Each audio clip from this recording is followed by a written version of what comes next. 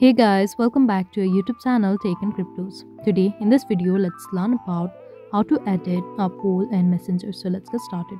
At first, let's get into Messenger apps. Here it is.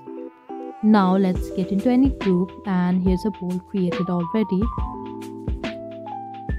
And if you want to edit this, simply press on this one. And if you want to add some options, simply tap on this one and add it. And once the editing is done, simply click on submit.